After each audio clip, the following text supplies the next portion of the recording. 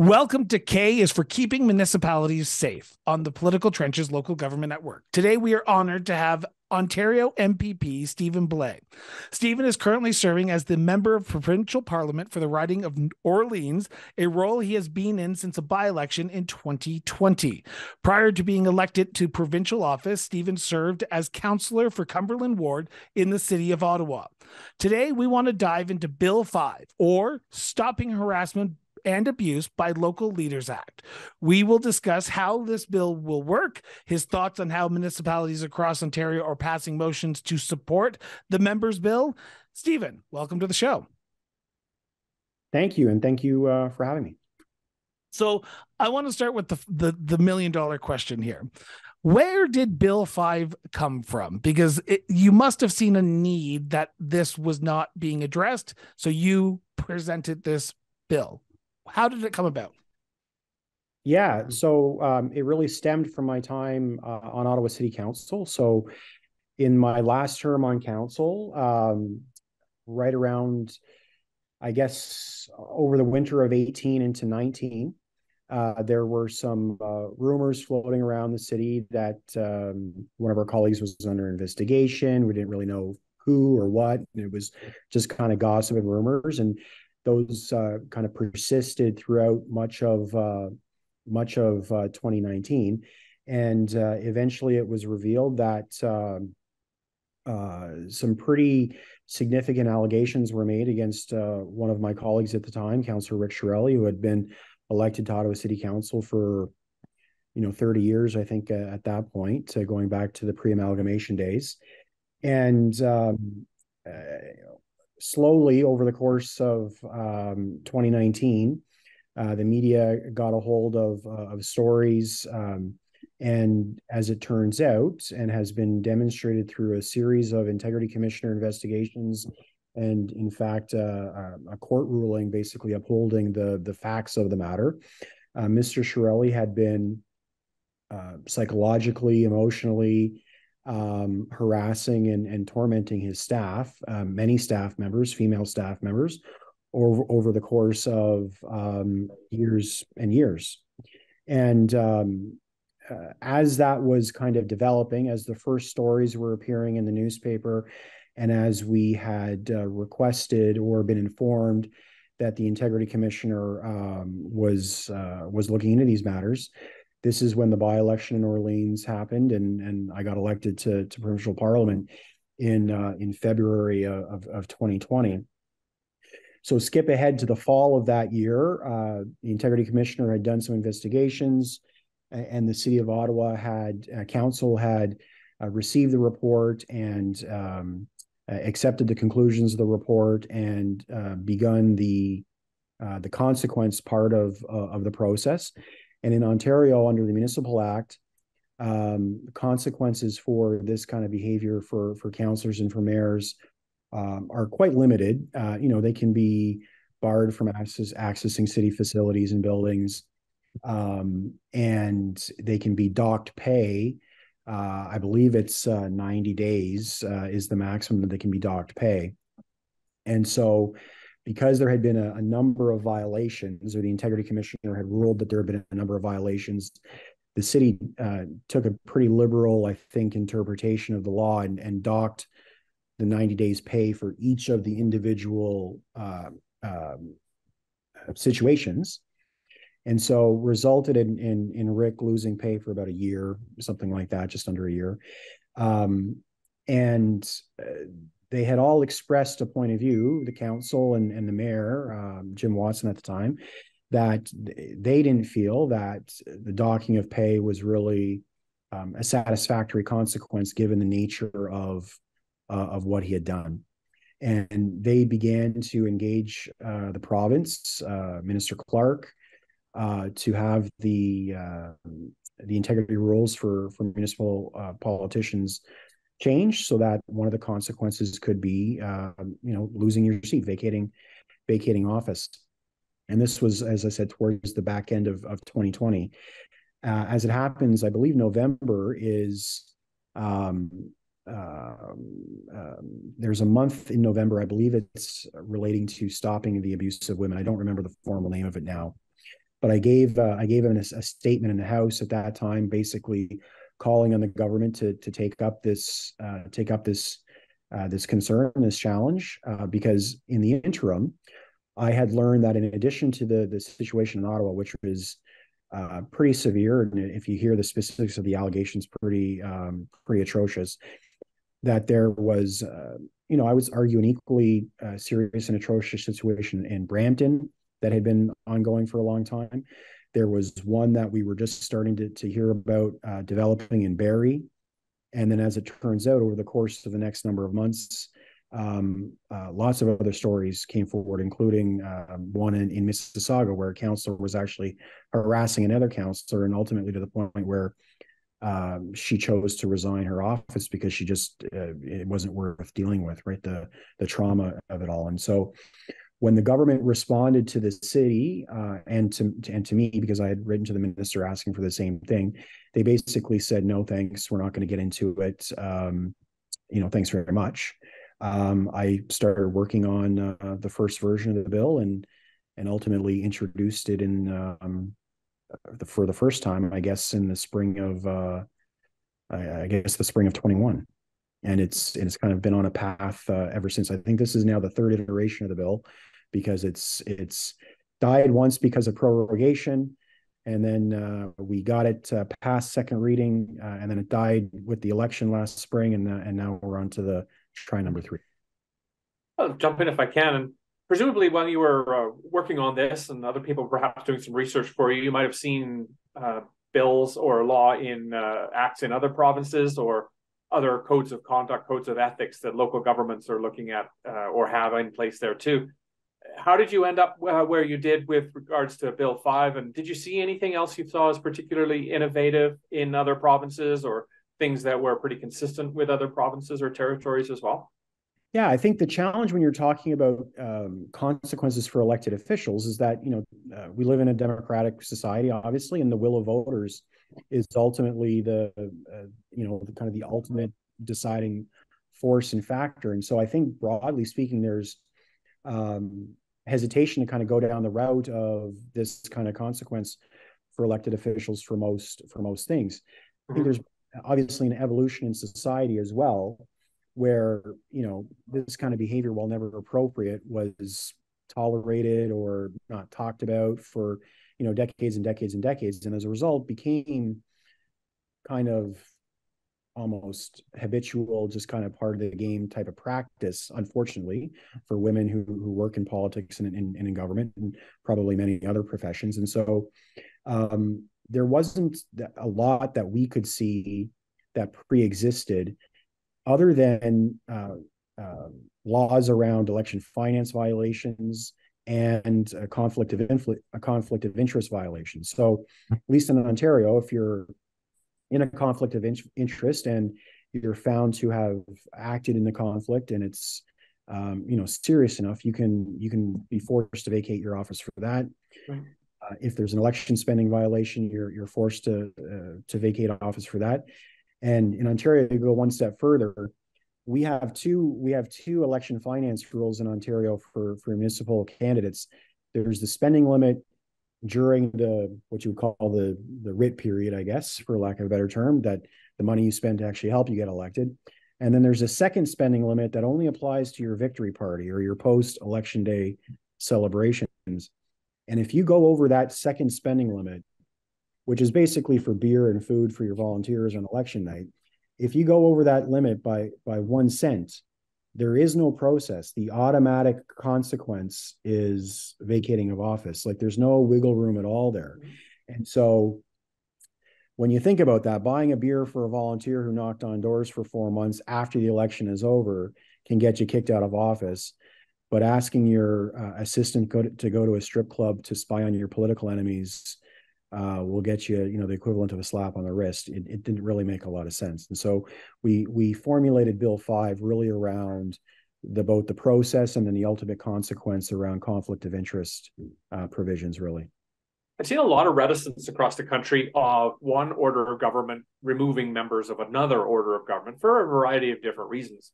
That seems to be something you've taken into effect here with, it doesn't, from what I've read anyway, it's not the elected folk who would remove a person. It would be the courts who would have that power. Is that right? Yeah. So the way we've designed it, as I mentioned, we modeled it very closely on the conflict of interest rules that exist in Ontario already. There's an accusation.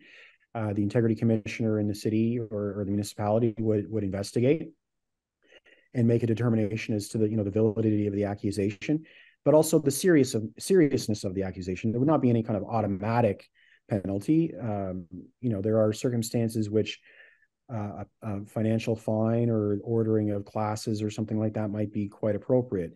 But if the integrity commissioner found that the situation was serious enough that you should lose your job, then council would then request that basically the file be sent for judicial review, and ultimately a judge would hear the evidence from the integrity commissioner and presumably from the councillor who's being accused, and make an ultimate determination about whether the office should be vacated or not.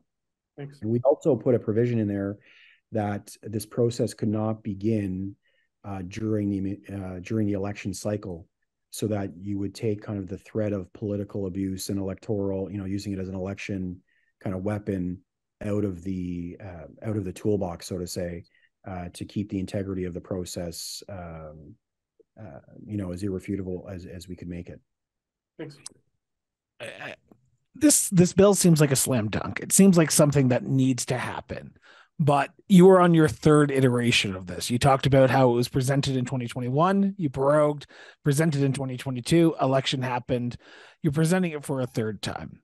What's stalling this process? Because it seems like this would be a no-brainer for any government to say, okay, we need better rules and regulations when it comes to our local elected officials. And I know I'm asking the political question here, Stephen. I do apologize, but I feel like as an elected official, you're ready for the political question. So what's holding this bill up?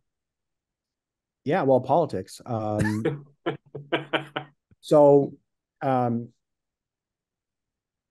As I was preparing to introduce the bill for the first time,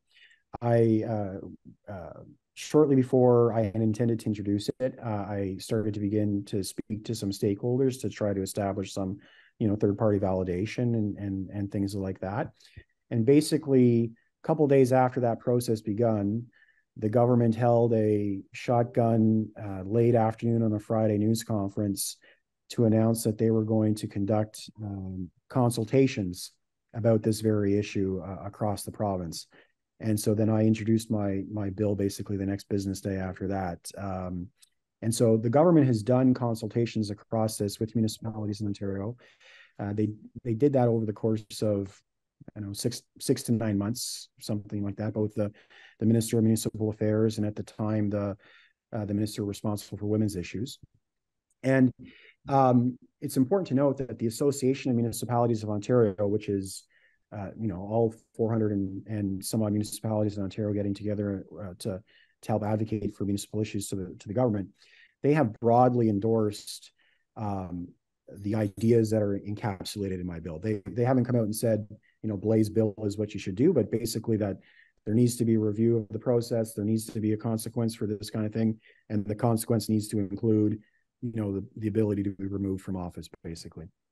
And so they kind of dragged their feet on it the first time because they were doing their own process and they were going to have their own bill. And in fairness, for me, I thought that was perfectly fine. If the government wants to bring a bill tomorrow, we've told them we'll support it. That's no problem, and we'll do whatever we can to have that done quickly. And in fact, in the time is blended together, so let me just get my dates right. But in the fall before the election last year, so I guess this would have been the fall of 21, Minister Clark's office briefed me and briefed the NDP critic on their version of the bill. And they were getting ready to introduce their own version of the bill. And both our caucus and the NDP caucus committed in writing to do everything that we could to pass the bill quickly, both through the ledge and through committee, so that it could be receive royal assent and give the ministry and the minister enough time to implement changes and pass whatever regulations might need to follow before the municipal election cycle started in 2022, and that starts in May in Ontario. And so we had committed to that. As it turns out, they never introduced their own bill. And so we debated mine and voted on mine in March, which still gave the government, 6 or 7 weeks to send it to committee and bring it back. In Ontario, they have passed major pieces of legislation in about 14 days when they really want to, even shorter than that. And so there was lots of time to do that. They chose not to send it to committee. When they were asked in question period why they weren't sending it to committee, they said I was grandstanding for the election, even though this process had been underway for, the better part of a year and a half at that point. And then, the election happens and everything comes off the table. And so I reintroduced it as basically the first sitting day back after the spring election. And in Ontario, the way that private members business works is everyone's name goes in a hat, your name gets pulled out of a hat, and that's the order you get to debate your private members bills in. And so mine happens to be a little bit later on the list. So we're gonna get an opportunity to debate it at the end of May. And I've been consistent the entire time. If the government has their bill, and I know they have a version of the bill because I've seen it, if they want to introduce it, the offer is still on the table that we will, if it's clean and not, attached to all sorts of other, things that they might want to try to accomplish that we would disagree with, that we'll pass it up and down as fast as we can, and they can begin implementing it. But to date, they haven't taken us up on that offer. You talked about how the provincial government in Ontario had to do some engagement for their bill.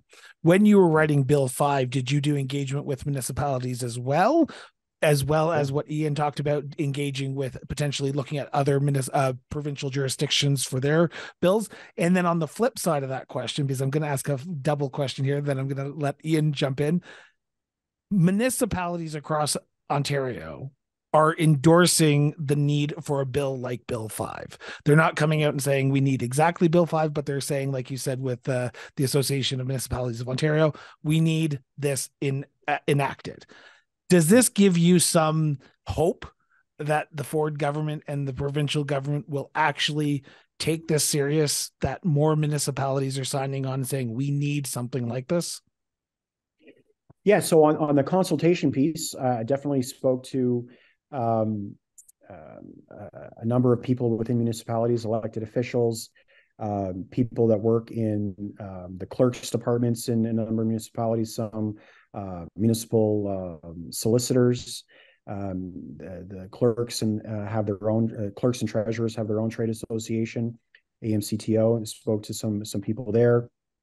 And so, and as I said, broadly use the kind of conflict of interest process as kind of a guiding light to the drafting of the bill, and understood that I would have, a fair amount of support, certainly in the cities where they had dealt with these kinds of issues, very recently, Ottawa, Brampton, Barrie, etc.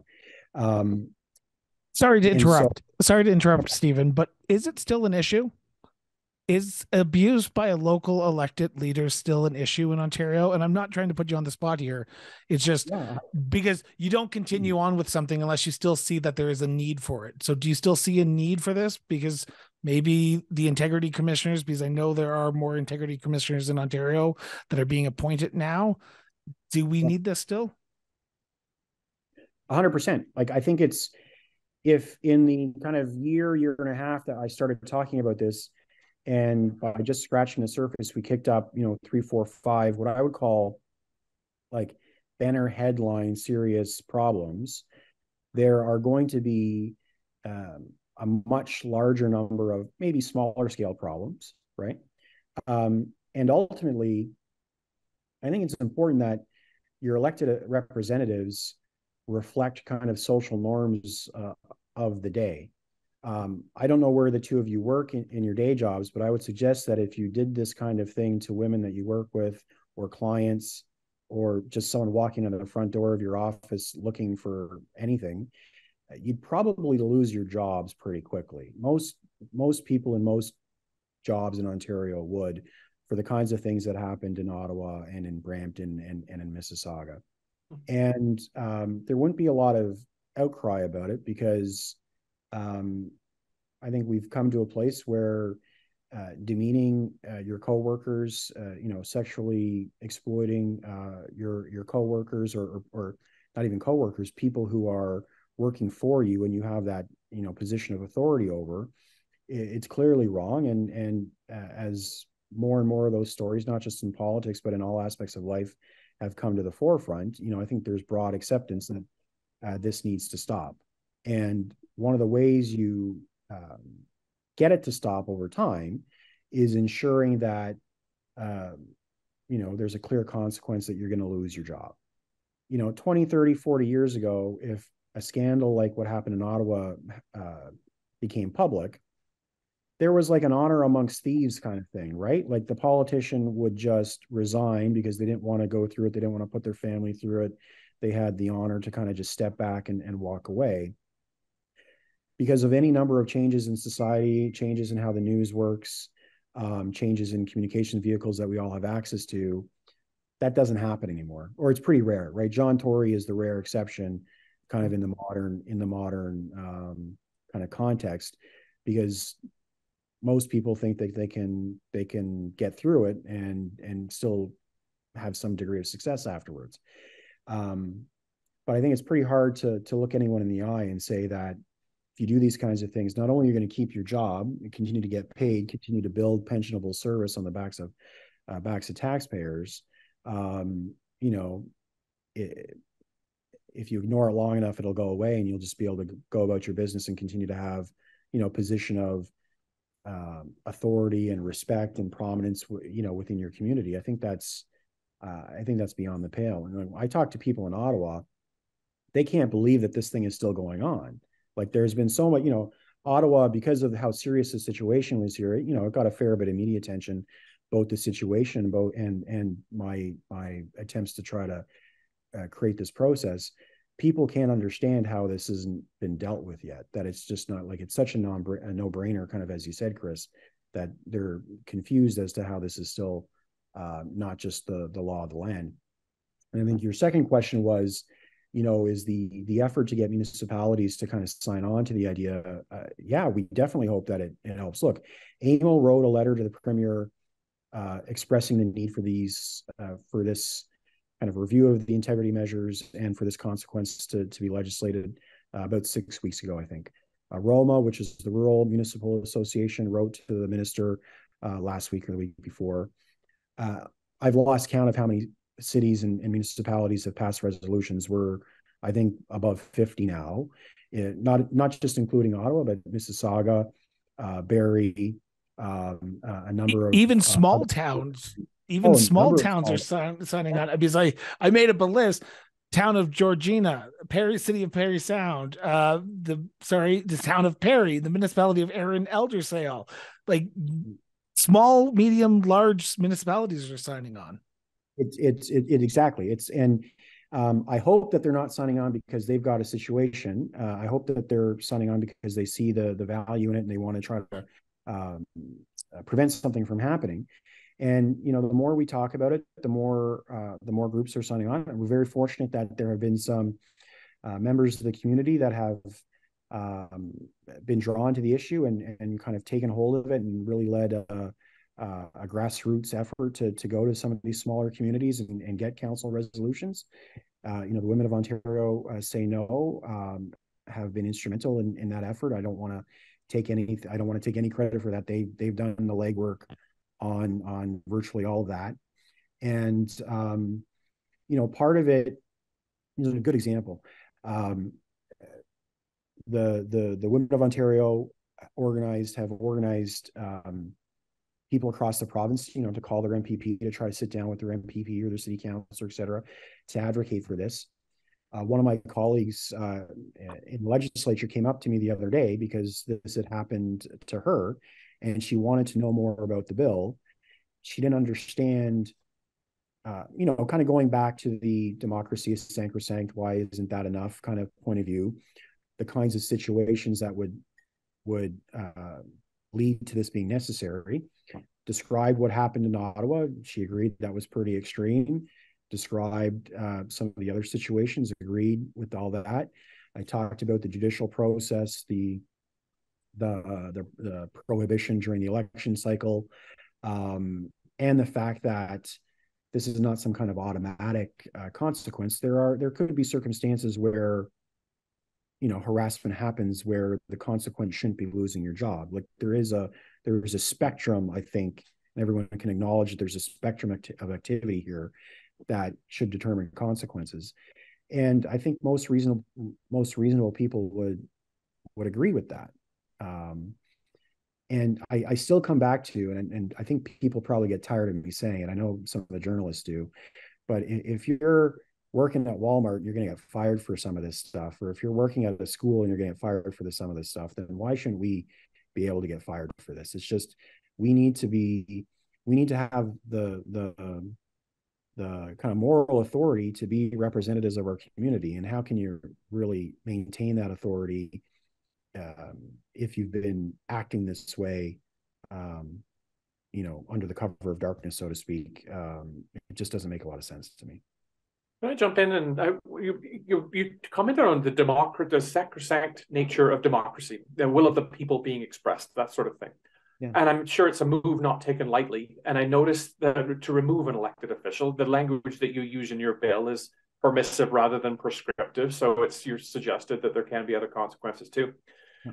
The nuclear option, if you like, of removing an elected official is one thing, but then the ability of that elected official to run again in the next election is something that has been removed as well. You've suggested, I think, that it ought to be 2 more elections, that the person needs to sit on the sidelines and think a little bit about what they have done, yep. Which of course prevents the will of the people potentially from being expressed. Now, in some places, Alberta, for example, the person who is disqualified from office can run in the next election. In Saskatchewan, they can't run for 12 years, or essentially 3 elections.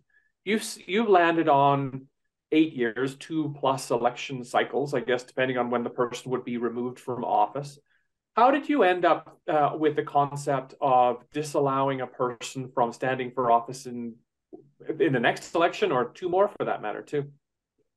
Because that is the same consequence that exists for election finance violations. Okay. So at the end of the municipal election, when you submit your financial disclosures and your audited statements, if you don't submit those, you're disqualified for the two preceding elections. And so I basically just duplicated that process. I knew that the hardest part of doing this would be the sacrosanct nature of democracy, right? And so I was really intent on trying to find and duplicate the processes and consequences that already exists within our democratic environment for other violations. I think election finance violations are obviously very important. I don't think how much money you spend on beer at your victory party should really force you out of office, but that's another story altogether. But we have already agreed in Ontario that there should be certain processes for certain kinds of offenses, most of them around money. Yeah, that would lead you to losing your office. I'm not sure, and that's the whole point of the bill, why that same process shouldn't exist if you're, abusing, harassing, coercing your staff or your colleagues and others, emotionally, sexually, physically, etc. I do actually have one quick one. My last question probably for you is, you call this stopping harassment and abuse by local leaders rather than of local leaders. So as the perpetrator rather than the receiver. I presume that was done consciously. And if so, can you talk briefly about why you chose to name it that? Yeah. So in fact, the first iteration of the bill, as we were going through research and drafting, we had also included school trustees in the first iteration of the draft. And so we didn't think that, councillors, mayors, municipal officials, whatever verbiage you might use, really captured the totality of it, which is why we came to local leaders. Ultimately, it's targeted at those local leaders that are, committing these acts. And so that's really how we came up with it. There was also some effort to try to get the words to line up to an acronym. It didn't work out exactly the way we wanted, but there was some effort there as well. Thanks. I have a double question, but I'm going to try and make it one here. First, we have municipal leaders who listen to this show from across Canada and particularly in Ontario. What would you want them to know about this bill that we haven't talked about yet? And two, to play devil's advocate with you here for a second, while you're focusing on local elected leaders, there will be some local elected leaders, municipally elected or school board elected, who will say, what's good for the goose is good for the gander. Does Ontario currently have rules in place that if this happens provincially, there would be ways to stop harassment by provincially elected leaders? So on the second one, there is in the kind of research and drafting process of the first iteration, spoke at length with the clerk of the legislature. There is a provision where the legislature can vote to remove members. It's I believe, and I'm not by no means a historian, I believe it was used once in the 19th century. I think it had something to do with mental capacity failing of the member, but that provision exists. And I can tell you there was some discussion as to whether it should happen with some of the members who were perhaps taking more extreme stances vis-a-vis COVID the last couple of years as well. It obviously never got to that point, but there was at least some kind of behind the scenes discussion of it that happened. So there is a process that could happen in the legislature to remove someone from office. I'm sorry, I've forgotten your first question. The first question was, what else would you want people to know about? Because you talked about how you're hoping to have this in the legislature in the end of May when you're going to be debating this. What else would you want to know people to know about in the run up till then? Sure. So, we've taken great care to put measures in so that this can't be used as a political weapon. I was very highly sensitive to a lot of concerns from councillors and municipal officials across the province that, even predating this issue, that the integrity commissioner function had started to be abused by colleagues. They were launching investigations over relatively, what I think many people would consider to be relatively small, innocuous kind of workplace disagreements. And, when that gets into the news and becomes a thing, the punishment might, or the consequence of that investigation, whether you're deemed to have violated any code of conduct or not, can, kind of outstrip the what happened, right? Because some of these things were being launched over, I think, what many would call small kind of spats that you might have with a colleague in any workplace. And so we took great care to ensure that, one, there would not be some kind of automatic penalty. Two, this would not be a decision of elected officials to be used as some kind of political weapon to remove someone who disagrees with the mayor or doesn't fall in line, or whatever you want to put around that. And ultimately, it would be a decision by a judge after having heard the evidence from the investigation and presumably the evidence of the defense. This is not, this is not a situation where it has to rise to criminal activity or criminal level of activity. And I think that mirrors what we see in most workplaces today. You don't have to commit a crime against one of your coworkers or one of your subordinates to lose your job. There are standards of workplace ethics, morals, that we all, or almost all of us, you guys probably do, apparently I don't, but everyone is supposed to be required to follow as part of the, privilege of holding your job. And I think over time, probably because of the nature of democracy, some elected officials have lost the sense that it is a privilege, that, we don't have some kind of sacrosanct right to do whatever we want for 4 years because people put a check mark beside our name, right? Like, it is a privilege to hold these positions. Not only are you making decisions that affect people's daily lives, affect their pocketbook, affect, and municipally, you can make decisions that affect almost every aspect of how you live your life from the morning you wake up to the morning you go to bed. The people making those decisions should be of, high moral standard and character, and should be able to honestly go up into any forum, anywhere, and say, I represent these people, and that those people are, even if they disagree with you, and even if they voted against you, acknowledge that, you have the respect to represent them properly. And I just don't know how you do that when, some of the case, in some of the circumstances we've seen, right? I can tell you that in Ottawa, Mr. Chiarelli was politically impotent for the entirety of the time after this came out. Even once the consequences of his pay stopping ran out, he couldn't come to council. He came once every 3 months to avoid the automatic removal provision that exists for missing too many meetings.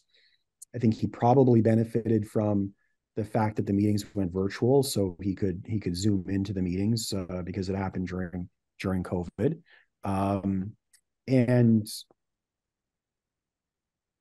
because of what happened, there was he had no political capital left. Any political capital he might have had going in was sucked down the drain instantly. And so I'm sure his office could continue to provide day-to-day support to constituents, and I presume that they did. But there was no major file that Rick could have influence over. There was not, he was just another guy at the meeting. And that's not really fair to the 55 or 60,000 people that he represented, because they effectively had an empty shell there for 3 years. Let's unmute myself here for a second. Stephen, I want to thank you so much for doing this. This has been an honor to sit down with you and talk about Bill 5 and how it will impact and change the landscape of municipal local elected leaders when it comes to harassment. So thank you so much for A, advocating for this need, but B, for taking time out of your busy schedule to do this with us. So greatly appreciate it. Yeah, well, thank you for the invitation. Thank you for your interest, and congratulations on the show. Look forward to, well, maybe not listening to myself on your show, but listening to the episodes that come after. Awesome. Thank you, Steve. Appreciate it.